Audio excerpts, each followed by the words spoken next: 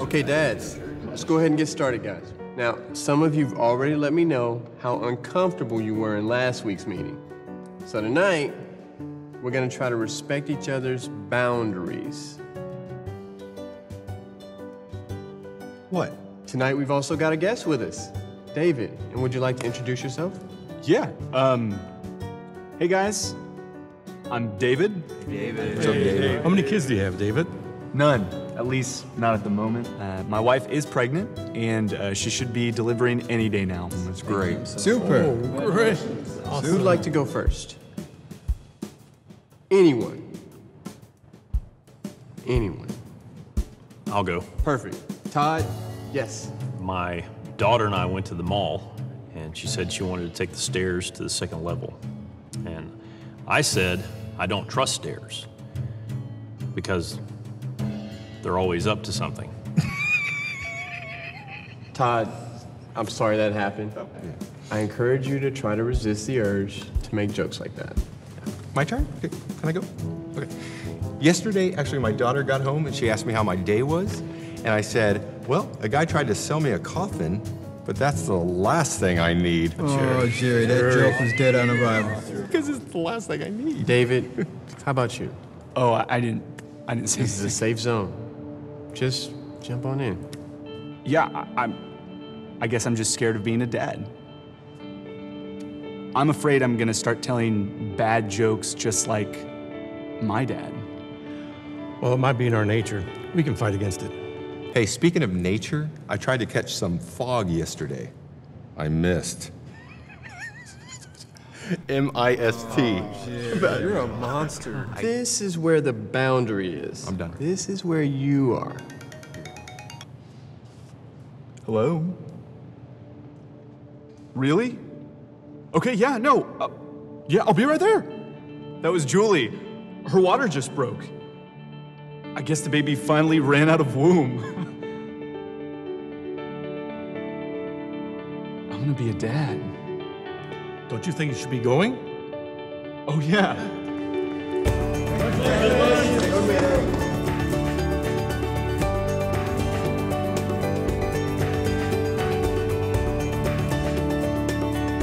So I told my wife she drew her eyebrows too high. She seemed surprised.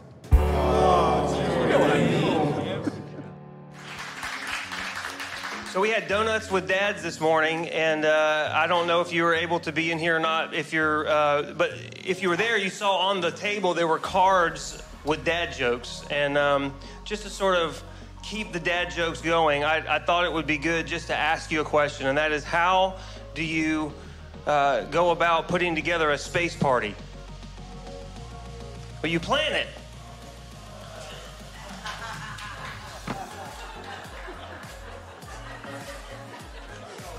That's the only one I'm going to do. You know, I just really appreciate that video. I really appreciate the joke.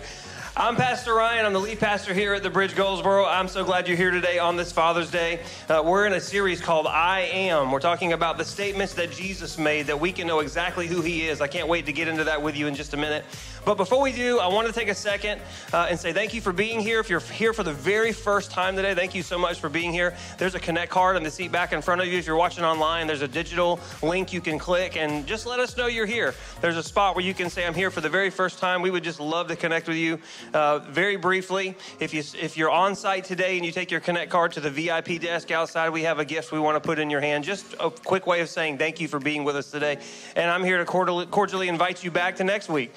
We say if you come and you're here today, you're our VIP, you're our guest. But if you come back next week, you're our family. And we're just excited that you're here today. And in fact, that Connect card is actually for everybody in the room, everybody watching online, because it's a way to get information to you. If you want to take a next step at the Bridge, there's a place where you can check and say, hey, what are my next steps? If you're interested in baptism, which by the way is coming up on the 30th, there's a place on that Connect card for you to do that. If you have a prayer request, there's a place for you to put your prayer request down. And so we want to make sure that we're not just having Sunday morning services and seeing each other for an hour a week. We want to make sure that we're connecting together and making sure that you stay resourced. And that Connect card is the absolute best way to be able to do that. Baptisms, I mentioned it a second ago, is happening on the 30th 30th of this month. So if you're interested in baptism, or hey, if you've given your life to Jesus Christ and put your faith in him, according to Scripture, your next step is baptism. So if you've never been baptized, if you want more information about baptism, take that Connect card, let us know. You can also register online at bridgechurch.cc/events, and you can get to our events page from the website. We just want to make sure that we are working together as a family, not to just attend church services. You're going to hear me say that probably a lot. If you've been here for any length of time, you've heard me say it. We don't just want to go to church. We want to be the church. Can somebody say amen to that? Amen. On June 23rd, we're going to be feeding the homeless. And so we actually have all of our spots filled for that. Thank you so much for volunteering. And we do this every other month. So if you want to be a part of that, you can register online. You can obviously write it on the Connect card. We'll get more information to you. This go around, we have all the people help that we need. But guess what you can do? You can pray. Because every single meal we serve, we're not just giving it to a person, it's also a soul that's going to spend somewhere in eternity. And so one of the best things we can do is pray. Would you agree to do that? Just to say a prayer for our team that's going out there, but also for the organization we work with, Tommy's Foundation, who works every single day with the homeless and hotel families, those that are living in hotels. Such a great work they're doing, and we're so excited to be partnering with them and to be a part of that great work here in our county, in our city. Also, on July, the first week of July starts our Summer at the Bridge series. That was a mouthful. I tried to get it out. Summer at the Bridge. And so we know that everyone goes different places for the summer. It's hard for us all to be in one place at the same time because everybody's going on vacation. And so we're doing two things for this. One, coming up in the next couple of weeks, you're going to get a little small Frisbee, and it's going to have Summer at the Bridge on it. And this is what we want you to do. We want you to take it wherever you go. And we want you to take selfies with it. If you're at the beach, we want you to have that Frisbee and put the beach in the background. Mountains, same way. Wherever you're at, we want you to take selfies with that thing. And we want you to post it online and tag the Bridge Goldsboro. And we're going to take a random post, and we're going to give them a gas gift card. And so in the next couple of weeks, when you get that Frisbee, take it wherever you go. If you're doing a staycation, then take it in your living room. How many of you love staycations? Let me give you a little tip. Go on vacation and make sure you leave the last 2 days you took off work at home. It's the best thing you'll ever do. You're welcome. But we want you to do that. The second thing we're doing is we're having people come in and speak during Summer at the Bridge, different voices maybe that you haven't heard of before. And I'll give you two of them right now that are kind of cool. One, my friend Pastor Nick Worrell, right down the street at One Church. He'll be here delivering the Word of God during July. And also, my lovely wife, Whitney Barbado, is going to be preaching also at the end of July. And so, yeah, some of y'all started to clap. Was that you? No, that's her stepson right there, by the way. So thank you for clapping. But we're excited. She actually has a couple more weeks at the Bridge Princeton where she serves as the Bridge Kids Director, and she'll be transitioning out, and then she'll be right here with us at the Bridge Goldsboro. I am personally very excited, and I know you are. And I also want to take a second to say we're having a wedding reception for all of our church family to come and meet her. We actually have the wedding video, and that's going to be happening on the 23rd, and that's next week. So we hope you guys can make it. It's at 4 p.m. right here at the Bridge Goldsboro.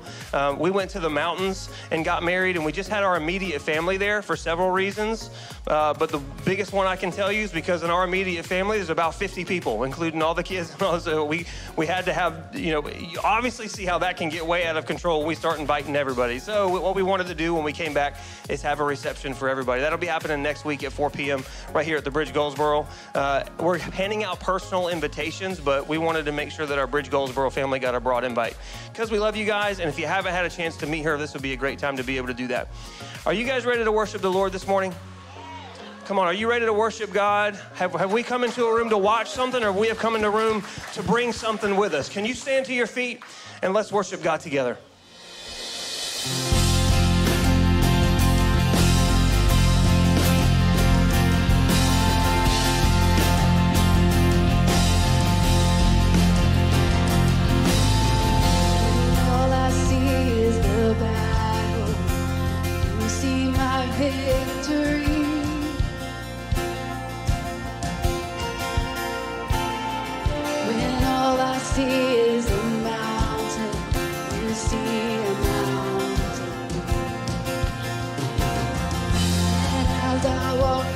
Shadow, your love surrounds.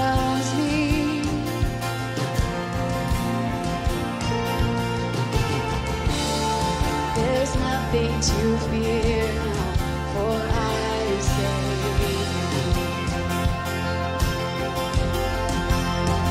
So when I'll fight on my knees with my hands lifted high. Oh, the battle belongs to you. And every fear I lay at your feet. I'll sing through the night. Oh God, the battle belongs to you.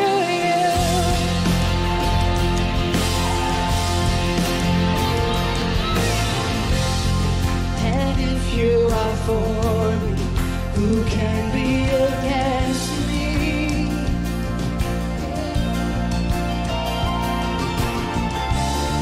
For Jesus, there's nothing impossible for you. All I see are the ashes, you see the beauty.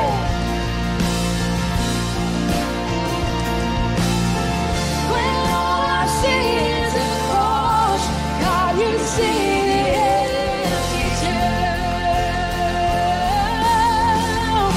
So when I fight on my knees with my hands lifted high. Oh God, the battle belongs to you. Every fear I lay at your feet, and I'll sing through the night.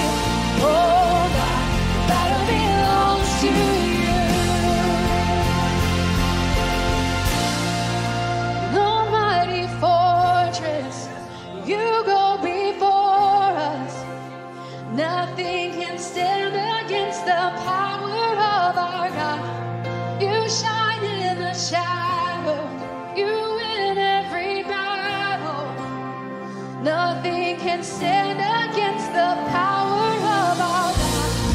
An almighty fortress, you go before us. Nothing can stand against the power of our God. You shine in the shadows, you win every battle. Nothing can stand against the power of our God. An almighty fortress, you go before us. Nothing can stand against the power of our God. You shine in the shadow, you win every battle. Nothing can stand against the power of our God. So when I'll fight on my knees with my hands lifted high. Oh God, the battle belongs to you. Every fear I lay at your feet. I'll sing through the night. Oh God, the battle belongs to you. Oh God, the battle belongs to you.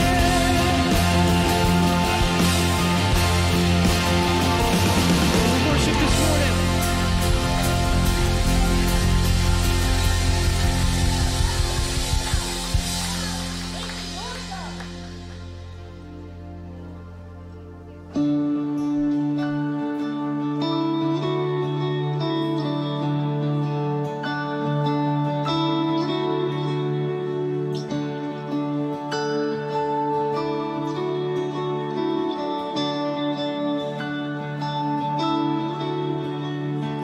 I've heard 1,000 stories of what they think you're like, and I've heard the tender whisper of love in the dead of night, and you tell me that you're pleased and that I'm never alone.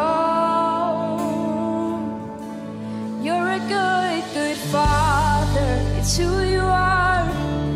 It's who you are. It's who you are. And I'm loved by you. It's who I am. It's who I am. It's who I am.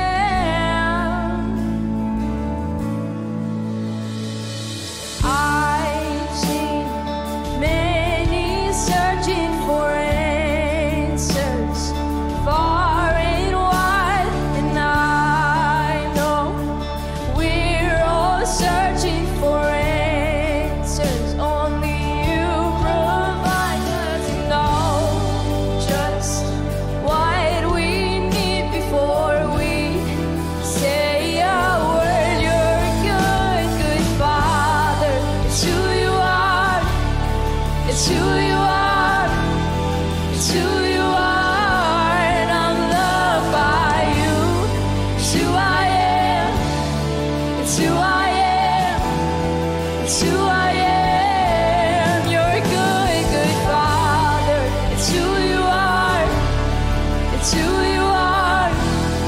It's who you are, and I'm loved by you. It's who I am. It's who I am. It's who I am. You are perfect in all of your ways. Perfect in all of your ways. You are perfect in all of your ways to us. You are perfect in all of your ways. Perfect in all of your ways. You are perfect in all of your ways to us.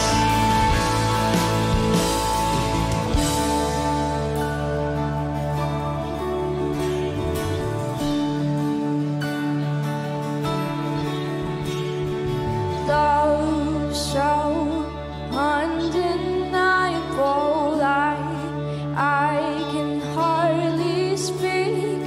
Things so unexplainable, I can hardly think as you call me. Deeper still as you call me. Deeper still as you call me.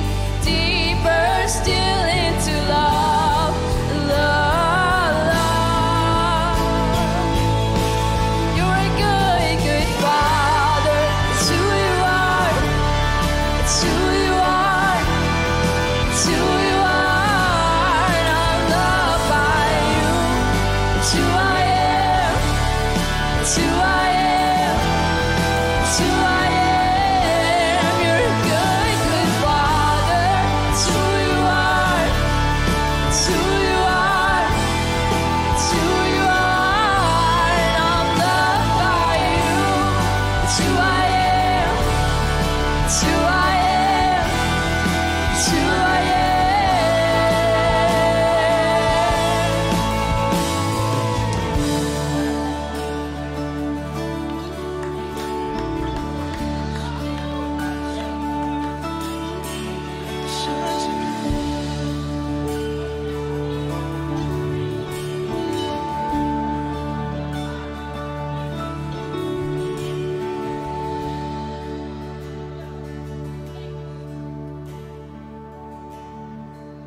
Sing that one more time. Sing, you're a good Father.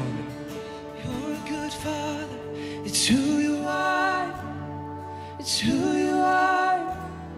It's who you are, and I'm loved by you. It's who I am.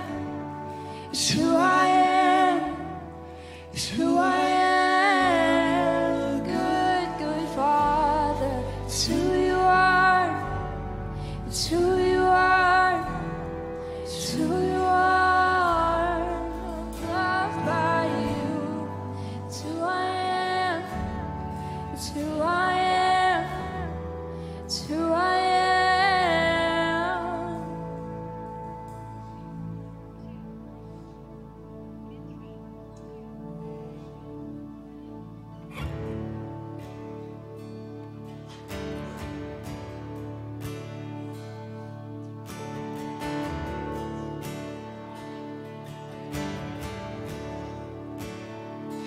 I love you, Lord.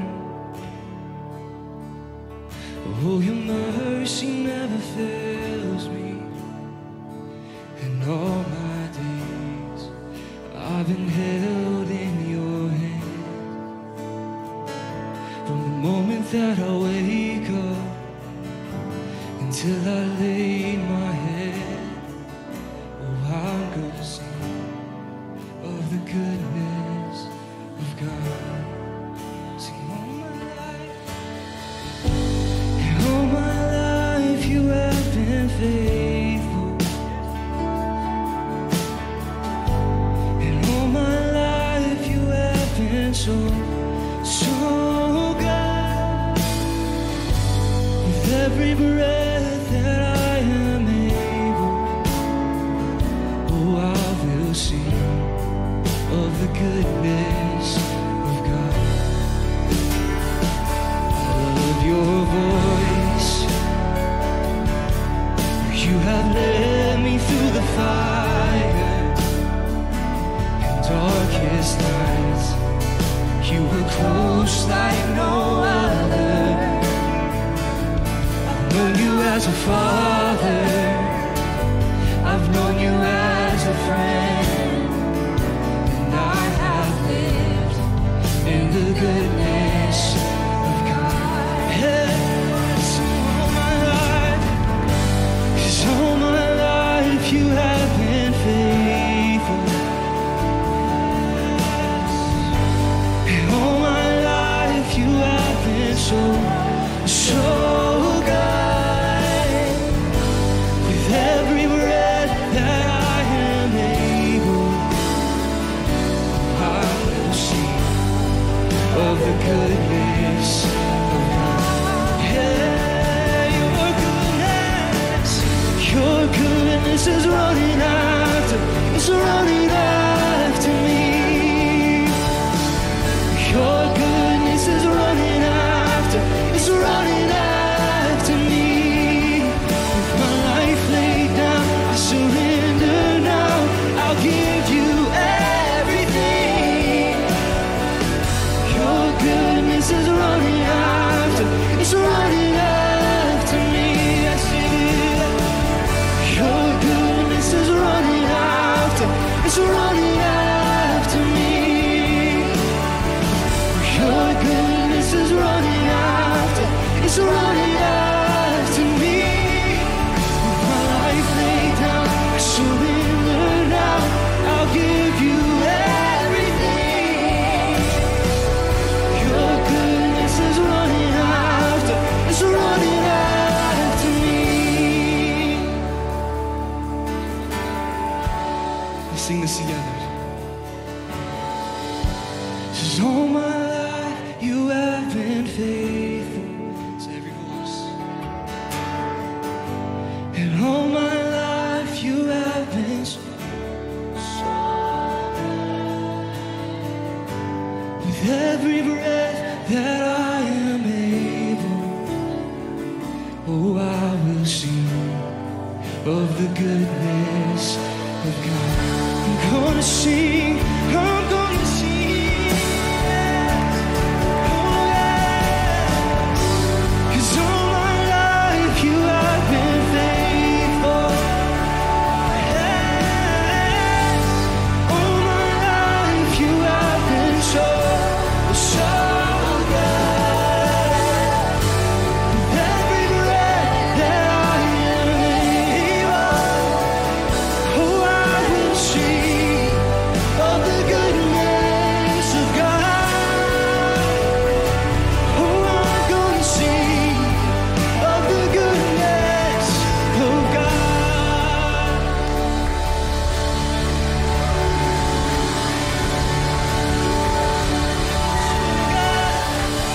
Worship you, Jesus.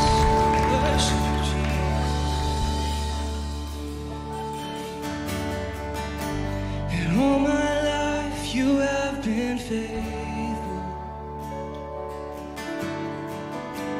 And all my life you have been so good. With every breath that I am able, oh, I will sing of the goodness of God. I'm gonna sing of the goodness of God.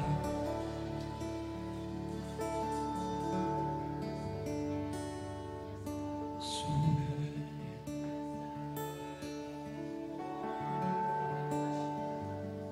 Well, you've been just that good, so good to me.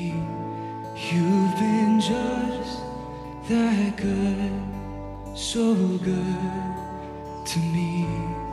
Lord, without your love, where would I be? Oh my God, you've sure been good to me. me. Can we sing that one time? You've been just that good, so good to me. Oh, you've been just that good. If that's your story, sing. So good to me, Lord, without your love, where would I be? Lord, without your love, where would I be? Lord, without your love, where would I be? Oh my God, you've sure been good to me. Oh my God, you've sure been good to me. Can we worship this morning? Just give him a shout of praise this morning. Come on, he's worthy.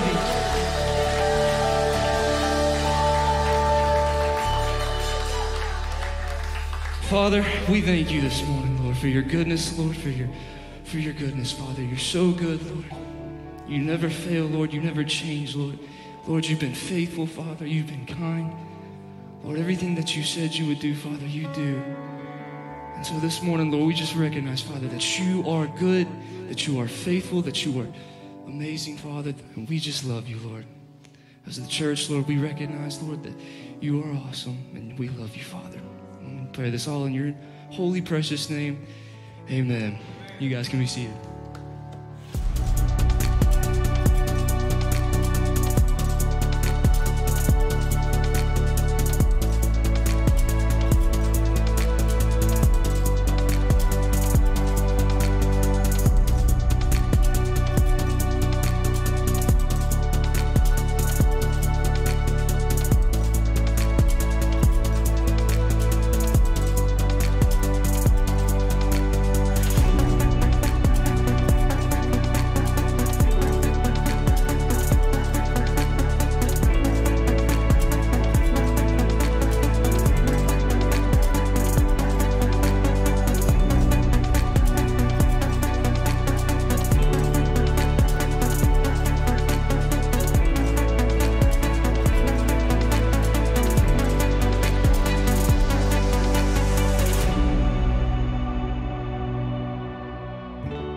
Sitting over there and during when we were singing, and typically on Father's Day, that's one of the first things I do. I say good morning to him every day, but I would say Happy Father's Day, and it hit me over there. I hadn't said I've accepted several Happy Father's Days, but I hadn't said Happy Father's Day to the Lord. And the thought occurred to me, you know, what things do we get from our dads that makes us want to say Happy Father's Day to him? Well, we learn things from him. He shows us things about ourselves. He helps us be better people. He allows us to grow. So when we look back, you know, we're not the same people we were a year ago, 10 years ago, and we're actually moving forward in life. See, that's what dads are supposed to do on this earth. And I thought, man, we don't have a better father than God our Father, who is perfect in all he does. The song said he's perfect in all of his ways. And I thought, Happy Father's Day, God. Maybe you just want to say that if you haven't already with me on the count of 3. 1, 2, 3. Happy Father's Day, God. Happy Father's Day to everybody here who's a dad or watching online. If you're a dad, you could be a biological dad. I know we have stepdads in the house, adoptive dads, and sometimes dads that get overlooked, but probably one of the most important, and that's spiritual fathers in the house. People, men that have looked and kind of spiritually adopted someone to help sort of mentor them. And maybe you have somebody in your life that you've looked at like that, and they've just been sort of a mentor to you. Wish them a Happy Father's Day today. I love the day and age we live in, the text message. Man, you can do a lot and speak to a lot of people with a text message. Did you know that? One of our values at the Bridge Goldsboro for leadership is communication. And I always like to say, in the day and age we live in, there's no reason why you can't communicate the things you know to the people that need to know it. Used to, you had to send a fax. And before that, a carrier pigeon. Just be glad you don't have to do that anymore. So a quick text message, it makes a big difference. But we learn things from our dads. I saw a list recently of kids that were learning things from their fathers, and they were saying what the things that they learned. But here's a few things that kids are learning. One is how to relax. There was some kids in school, and they were talking about what their dads did, and one kid said, my dad's a cop. The next kid said, my dad's a nurse. And the next kid said, my dad sits on his butt. Could be that he has an office job. We don't know. Dads teach us how to relax. Chance, who's a 9-year-old child, he's learning the importance of caffeine because he told his dad one morning, Dad, no offense, but you're like the Hulk when you don't have your coffee. Aurora, who's 7 years old, is learning honesty. She said, Dad, let's play Spider-Man. He said, okay, which villain should I be? And she said, like he should already know, the fat one. Honesty. See, we don't tell these kind of jokes on Mother's Day. It has to be the dads. Aaliyah, who's 4 years old, she's learning how to pay attention to the details. After not being a very good girl, she was playing restaurant with her dad, and she was taking his order, and she said, Dad, what would you like? And he said, well, I want a daughter who listens and respects her parents. And she looked at him and said, I'm sorry, we don't have that. We learn all kinds of things from dad. Some things, though, we don't learn from dad. Some things we actually have to learn on our own. Reminds me of the adult child that went to his father on Father's Day and said, Dad, I learned everything from you except for one thing. And he said, what's that? He said, I learned that the family car really can do 110 miles an hour. And I didn't need your help at all. Dads, on top of teaching their children things, dads also tend to be what next kind of people. They don't spend too long on one thing. They want to get things done, fix the problems, offer solutions, and they want to move on to the next thing. That's typically why guys get in trouble with their wives when all the wives want to do is get them to listen. They don't want them to fix anything. Come on, women, say thank you, Jesus. They're nodding and groaning. And the guy's like just wants to offer the solutions. And you're like, I don't want the solution. I just want to be heard and known. I want to be felt. But the guys are like, go get your girlfriend for that. Like, I really bug their ear. We tend to be what's next kind of people. And that's kind of an appropriate segue to today's topic. We're in a series called I Am. We're talking about the statements that Jesus made to talk about exactly who he is. And the statement that we're looking at today is kind of a what's next kind of a statement. In actuality, it's an answer to a what's next kind of a question. And this is what John chapter 11 records Jesus saying in verse 25. Jesus said this, I am, say I am, the resurrection and the life. Say it back. He says, I'm the one that is not only here to do certain things, but I'm here to resurrect things. Oftentimes we want Jesus to do one thing, but he's here to do something else. And often it's better than we thought. We just don't give him the time to actually do it. But he says, I'm the resurrection and the life. The one who believes in me will live even though they die. That's such a huge question that we have. What happens after death? What happens after I die? In fact, that's not just a question among Christians or religious people. That's actually a question among humanity. What happens next? Is there something? And some people say, hey, I don't believe that there's anything. But the fact that they had to answer that question for themselves says that it is an important question in their life. Even if they say, I don't believe that at all. I mean, they're still answering the question. The question still resides in every human.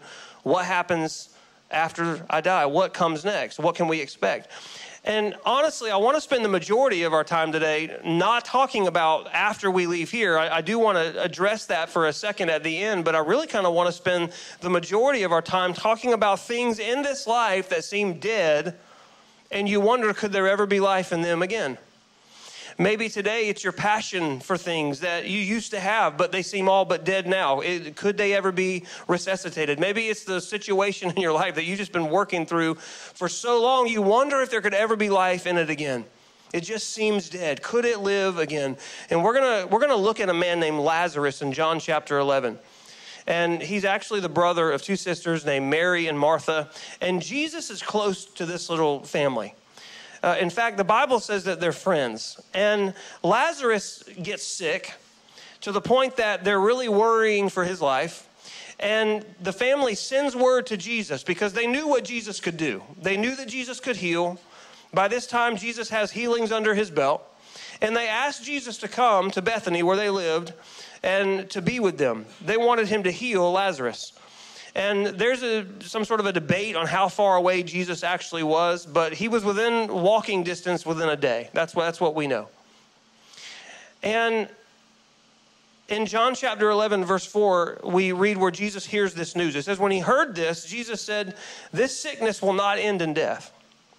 Isn't that what you want to hear over your situation? This thing's not going to kill you. This thing that you think is dead, it's not going to end that way. No, he said, it's for God's glory, so that the God's Son may be glorified through it. And then it says, now Jesus loved Martha, and he loved her sister, Mary. He loved Lazarus. So when he heard the news that Lazarus was sick, what does it say? He went right away? Did it say he went to Walgreens and picked up some medicine and got there as fast as he could? He stayed where he was 2 more days. That doesn't make sense, does it? Jesus, he said he loved them, so he waits longer.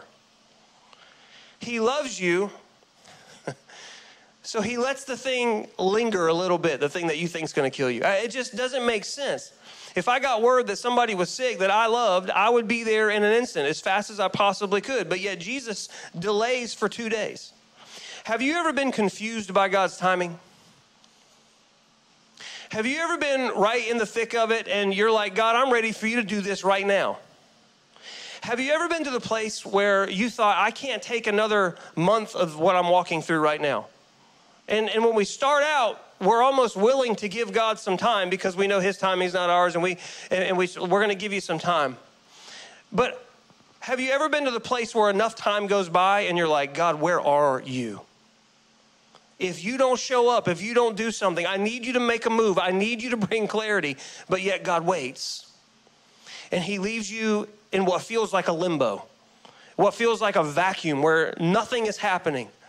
And there's this important scripture that I think is so important for us to remind ourselves of. And the reason is because we already know the scripture, but yet sometimes we still get freaked out when God waits. And this is what it says in Isaiah 55:8. It says, my thoughts are not your thoughts. This is God talking.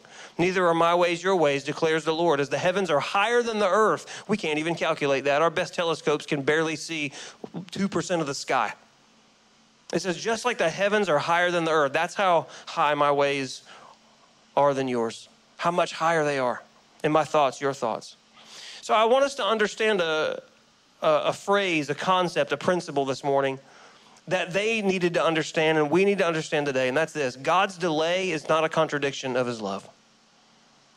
God's delay is not a contradiction of his love. We tend to see love as being the result of God doing something in our lives that makes us more perfect, that makes our situation a little better, that makes us a little more comfortable.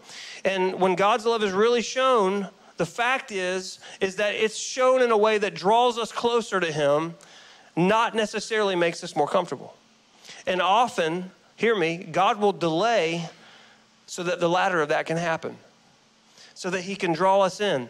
Jesus wanted to do way more than make Lazarus healthy again. He wanted to do way more than heal him, and we're going to find out in a minute. But Jesus loved Lazarus.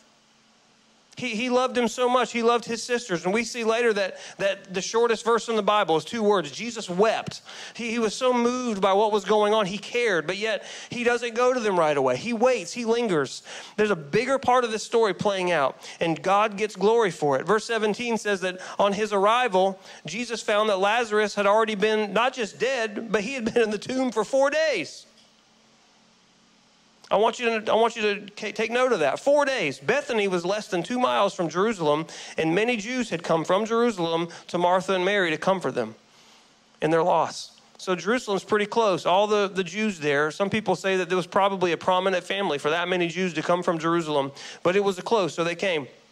But I want you to notice something here. 4 days. It kind of seems to be a minor detail, but it's significant because for most ancient Jews, they would have believed, I'm not saying this is right, but it's just like any culture, they believe different things. They believed that the spirit of a person would hang around and visit the body within those 4 days. And then by the time the fourth day got there, the body would begin to decompose and it would start to smell bad, and that's when the soul would completely abandon the body. Don't you think it's interesting that Jesus waited until every person there believed that there was no hope before he arrived? And some scholars will say that if it happened before that, if Jesus had gotten there and done something within that 4 days, when they believed that the Spirit was kind of going back and forth, they could have believed that Jesus didn't do anything. It was just the Spirit sort of going back into the body and it being resuscitated. Isn't it amazing that God's timing often will be until there is nothing else that can get the glory from your situation but him? They got to the point 4 days after he died that there was no hope, that nobody there believed that it could happen. It was too late. The funeral had already taken place. That's why everybody's there. And both of his sisters are a little frustrated and they're confused. They love Jesus. One of them even believes that Jesus, you can still do anything if you ask God. I know he listens to you. But they're confused as to why he waited. In fact, both of them look at Jesus at different times. Verse 21, Martha looked at Jesus and said, if you'd been here, my brother wouldn't have died. Can you imagine that? Mary looked at him, and verse 32 said she fell at his feet. Lord, if you had just been here, my brother would not have died. What were they saying? They were saying what we often say, Jesus, you could have helped. Jesus, you could have done something. Jesus, you could have intervened. Have you ever felt that way? Jesus, if you had have just, and you fill in the blank, if you had have just healed my dad, if you had have just healed my wife, then I wouldn't be sitting here today like I am. Lord, if you had done something in my marriage, then it would have been saved. If you had been in that situation, then I wouldn't be in this mess. And this is kind of what they're asking and telling Jesus. If you had just been here, Jesus. People don't understand what's going on. They're emotional. They've experienced this loss of Lazarus. They're frustrated. But Jesus is up to something. Look at verse 38. Jesus, once more deeply moved, he came to the tomb. It was a cave with a stone laid across the entrance. And he said, take away the stone. And then Martha speaks up. Lord, she must be the responsible one of the bunch. By this time, there's a bad odor. He's decomposing, for he's been there 4 days. If you read the King James Version, it says, by this time he stinketh. You ever told your kids that when they come home from school? You stinketh, go take a shower. You have school on you. Anybody have like 9 or 10-year-old boys? If you don't, just wait. They stinketh like another kind of stinketh.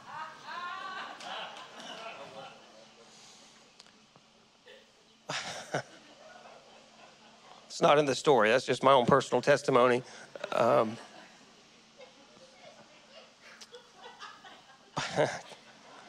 didn't know that was going to go over so well. Let me draw you back.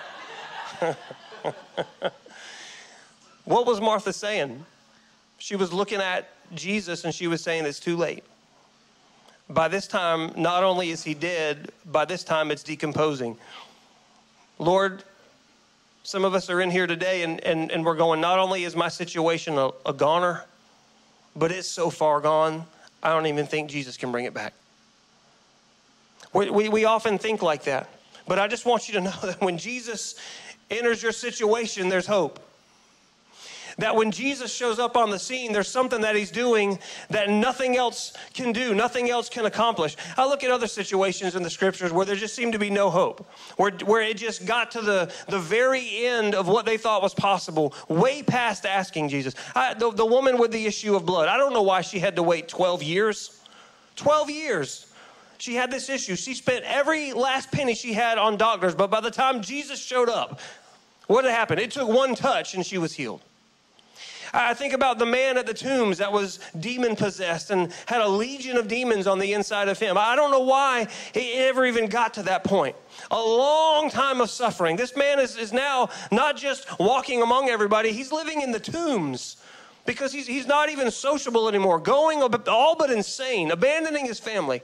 But by the time Jesus showed up, all it took was a word, and he was healed. I don't know what you've been walking through. I don't know how long you've been on the journey, but I just want to encourage you today to say this. When Jesus is on the scene, there is hope. Don't give up. Did you know that the victory that you've already imagined in your mind, that Jesus is able to accomplish it? And that's true. The victory that you've already imagined, and for some of you, that's all it is. It's just something that you thought in your head. God is capable to bring it about. You yourself are a creation. And you are so limited. But if you have the ability as a creation to imagine it, then the Creator, God, has the ability to accomplish it. Now, that is not a statement that is a name it and claim it. You can just say, hey, I want $1 million. I can imagine that. And God has the ability to accomplish that. God does things according to his will. And the Bible says when we ask God according to his will, it will be done for us. How do we know what God's will is? Romans 12 says, be transformed by the renewing of your mind and don't follow after the pattern of this world.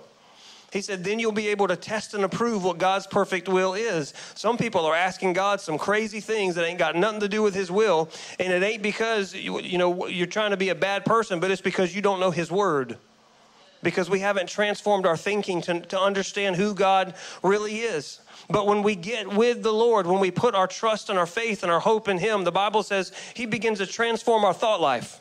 And we begin to think different thoughts, and it begins to be different than what this world does, different from what our friends may do. And they can't understand why we're sowing seed into the church, or they can't understand why we're taking this money and we're giving it to this homeless person. They can't understand why we're taking our time and our talent to go serve somewhere. It just doesn't compute. But God says, when I get a hold of you and you draw near to me, I will change the way you think, and your priorities will begin to shift. And that's when we begin to understand what God's good and perfect will is. And that's the context by which I say, if you can imagine it as a creation, then God as the creator can accomplish it. That's why Ephesians 3:20 says, with God's power working in us, God can do much, much more than anything we could ever imagine. What am I telling you? I'm telling you it's going to be better than you thought by the time Jesus gets a hold of it. So Martha says, he stinks. Don't do it. we don't take the stone away. In verse 40, Jesus said, didn't I tell you if you believe, you'll see the glory of God? So they took the stone away. And Jesus looked up, and this is interesting. He begins to pray. Father, he out loud, I thank you that you have heard me, and I knew that you always hear me. But I'm saying this for the benefit of everyone standing here, that they may believe that you sent me. And when he said this, Jesus calls out with a loud voice, Lazarus, come out. How many of you are waiting for God to say that in your situation? Just speak the word. Do you know that he can? He said, Lazarus, come out. The Bible says the dead man came out. Even dead things are possible to come back to life when Jesus gets a hold of it. He called Lazarus his name. Lazarus, come out. I love what Charles Spurgeon said when he said, it's a good thing he called out Lazarus specifically, because with the power that's in Jesus Christ, if he had just said come out, he'd have emptied the whole graveyard. Everybody would have come out. So Lazarus comes out, his hands and feet still wrapped with strips of linen, a cloth around his face. And Jesus said to everybody else, take that man's grave clothes off of him. Let him go. When Jesus enters your situation, there's hope. Even when it looks hopeless. Even when the dream is dead. Even when the relationship seems doomed. Even when the situation couldn't stinketh any more than it already does. When you have Jesus in your life, there's hope when he's in it. Can I tell you that sometimes when you're praying for something to happen, sometimes we get a little jaded when he doesn't do it in the timing or exactly the way that he thought he would. And I just want to encourage you. Sometimes you may be praying for God to do one thing in your life, but Jesus is wanting to do it a different kind of a way. And in fact, the way he's going to do it is even better than what you were praying. Remember Isaiah when God says, my ways aren't your ways. My thoughts aren't your thoughts. Can I just give you a Pastor Ryan translation right there? What you think you want, I really know what you want. You don't even know yourself better than I know you. And I love the fact that when we pray, God is working all things together for our good, not necessarily according to what we think, but according to what he knows. And I think we should end every prayer when we're asking God to do something the same way Jesus ended it in the Garden of Gethsemane. God, this is how I think I should do it, but nevertheless, your will be done.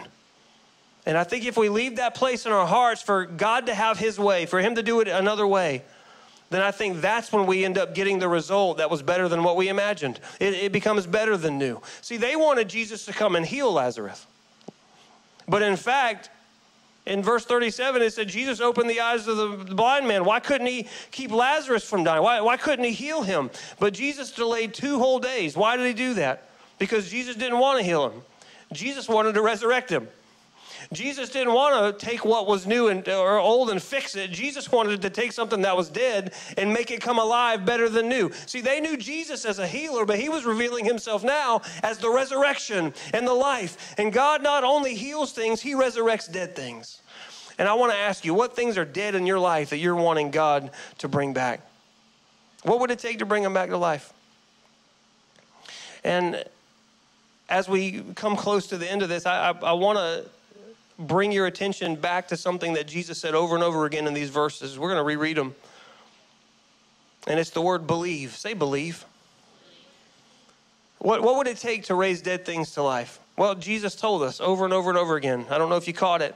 In verse 14, when Jesus is talking to his disciples, he said, Lazarus is dead, and for your sake, I'm glad I was not there, so that you may, say it with me, believe. But let us go to him. In verse 25, when Jesus is responding to Martha, he said, I'm the resurrection and the life. The one who, you're catching on, come on everybody else. The one who believes in me will live even though they die. And whoever lives by in me will never die. Do you? Is that the next one? Oh, it's not up there. I'm sorry. Do you believe this? He said. I was getting ready to get on you for not knowing how to read, but you know. He said, do you believe this? Yes, Lord, she replied. I believe that you're the Messiah, the Son of God, who is to come into the world. And when Jesus said, take the stone away, and Martha was still a little bit concerned because y'all remember that one, because he stinketh. Jesus said, did I not tell you that if you believe, you will see the glory of God? When Jesus prayed right before calling Lazarus out, it said, so they took the stone away. Jesus looked up and said, Father, I thank you that you've heard me. I knew that you always hear me. But I said this for the benefit of the people standing here, that they may believe that you sent me. Over and over again. Believe, believe, believe. Jesus works in our faith. Did you know that what you believe about Jesus determines your perspective in your situation? It's what you believe about him. It's what you've put your faith in. Jesus could show you miracle after miracle, but it's your belief in him that moves him to make the difference. In fact, when he went back to his own hometown, people were looking at him as a man, and they were like, hey, aren't you Joseph's son? You're not God in the flesh. You're Joseph's kid. We know you. And they just couldn't put their faith in the fact that this could be God's son. And he walked away, and the Bible says that he could do little miracles in that town. It wasn't because he wasn't able to. It was because of their belief in him. You have a God that specializes in resurrections. You have a Jesus Christ that died for you. And that not only did he raise from the dead, but he turns around and says, I can bring dead things back to life in your life. There is nothing too hard for him. Do you believe that? And so he comes to Bethany. He says, believe, believe over and over again. He's trying to get them to see, hey, I didn't come right away because I want to do something better than what you thought. I want to put a faith in you that you couldn't get if I just healed him. I want to do something in your life that's better than what you're even praying for. Do you believe that I'm going to do that in you? Do you believe that I'm for you? He's saying, do you believe that even though it might seem dead to you, it's still possible for me because all things are possible with God? Do you believe? Look at the result in verse 45. When it was all said and done, it says, therefore, many of the Jews who had come to visit Mary and had seen what Jesus did believed. They believed in him. And the question today, as I land this plane on Father's Day, is do you believe in him? Have you put your faith in Jesus? At the beginning of this message, I talked about the fact that we were gonna talk through things in this life that are dead, that Jesus can resurrect, that Jesus can pour life into. In the second part of that, I said I would mention towards the end, what you believe about Jesus also determines where you spend eternity.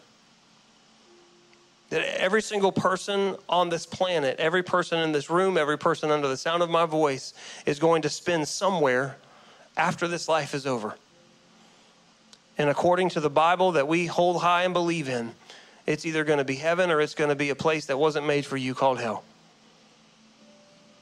And Jesus is the only way. What you believe about him determines where you spend it. In fact, in Acts chapter 4, verse 12, Peter is standing before the Pharisees and he says, there is salvation in no one else.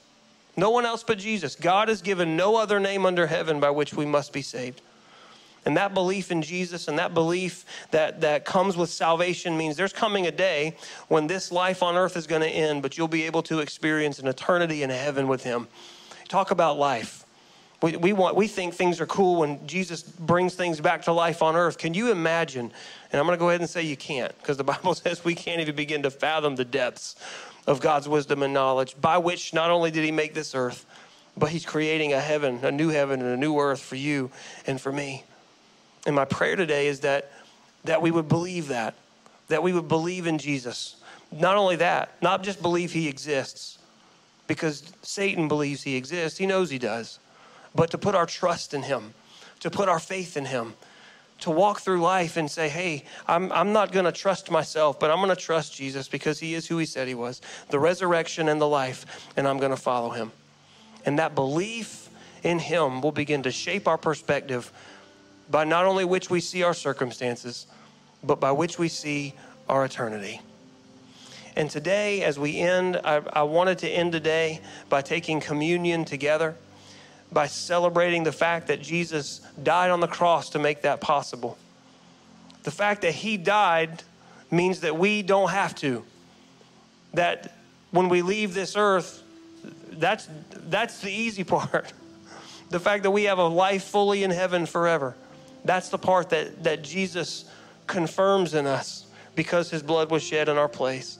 If you're watching online, go grab something from the cabinet, a cracker or some juice or something like that. You take communion with us. And if you put your heart and your faith and your trust in Jesus Christ, I want you to take this with me. I want you to stand to your feet.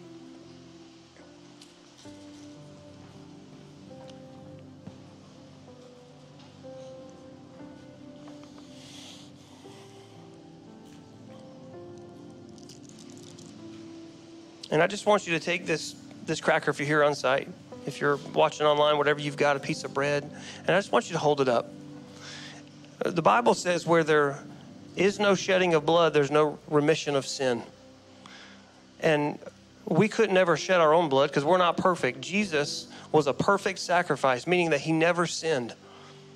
Every single one of us, the Bible says, has fallen short of God's glorious standard. And what that means in layman's terms is that God's standard is perfection. I like to say it like this. If it wasn't perfect, if he wasn't perfect, if he didn't demand perfection, he wouldn't be a God worth worshiping. He'd be a God that accepts imperfection. That's not perfect. The fact that he never lowered his standard one time makes him still God and holy and righteous and perfect. And he didn't expect us to rise up with works and somehow earn it, because we can't be perfect.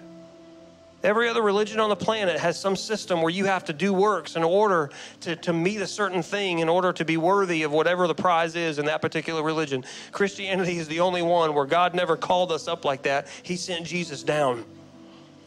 And he sent his own son as a human being in the flesh, 100% human and 100% God at the same time, being tempted in every single way, just like we were, the Bible says, except he sinned not. Can you imagine what he went through? Some of us today failed on the way to church. I mean, and thank God for his grace and his mercy that when we call out to him in the name of Jesus Christ, who is perfect in our stead, the Bible says he is righteous and just and he will forgive us. Thank you, Lord, for that. And this cracker right here and the bread you've got at home, it represents the body of Christ. There's nothing magical about it other than the fact that our hearts are saying, we're remembering what you did for us on the cross. And when Jesus did this with his disciples, he said, this represents my body that's getting ready to be broken for you. Every sin you've ever committed, church, every sin you ever will commit, if you come in the name of Jesus Christ, the one who is perfect in our stead, God is faithful and just to forgive. And we remember it by holding this bread and saying, this is your body that was broken. We're so grateful for you. And we take it together, remembering, Jesus, what you did for us. Let's take it together.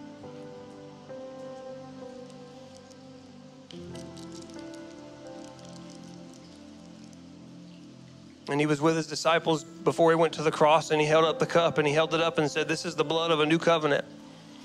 The old covenant, if you read through the Old Testament, demanded that they sacrifice perfect animals, as perfect as they could be. And God accepted that as a substitute.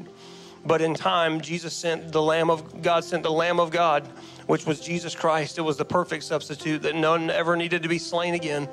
And this represents his blood, the perfect blood that was shed on the cross for you and for me. And when God saw it, it was enough. It was perfect. It was in your place. And because the blood of Jesus was shed, you don't have to spend an eternity in hell. You don't have to experience that death. And Jesus says, I'm the way, I'm the truth, and the life, and nobody comes through the Father except through me. And so we just thank Jesus for his blood that was shed. And I just feel a need to pray right now. Thank you, Father, for giving Jesus Christ. Thank you, Jesus, for lovingly doing it. Lord, we couldn't shed our own blood because it was not worthy enough. But you came not only to be here, God, but you came to serve others. The Bible says you didn't come to be served, you came to serve, even to the point of death on a cross, giving your life up for a ransom for many. And Lord, we know we fall in that number, believing in you and putting our trust in what you did for us on the cross. So we take this in remembrance of you and focus on you today. In Jesus' name, let's take it together.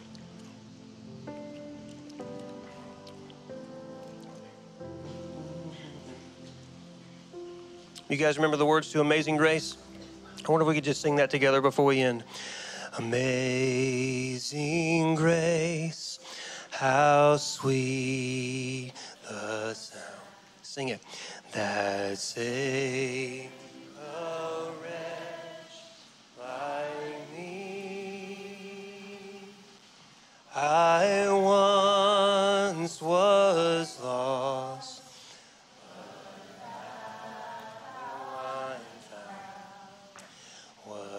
blind, but now I see.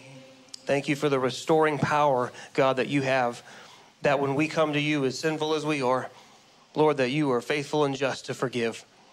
And we're grateful for that. Lord, on this day, on this Father's Day, we just celebrate you as our Father.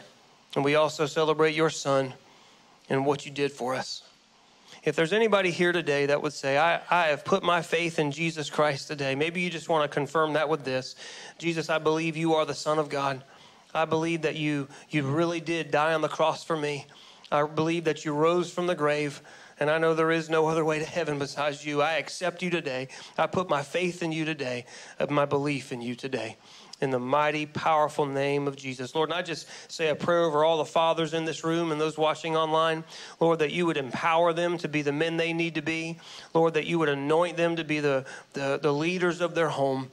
And I pray that as you go about doing that they would feel your presence with them, to be empowered, to be successful in their jobs, to be successful in their marriages, to be successful as a parent. Lord, and that when the day is said and done, God, they give you the glory and honor for it. It's in the mighty name of Jesus we pray. Can we get a big amen? Thank you so much for worshiping with the Bridge Goldsboro. We pray that the sermon was a blessing to you. And listen, if you made that choice to accept Jesus today, we want to know about that. Do us a favor and take a moment to fill out the Connect card.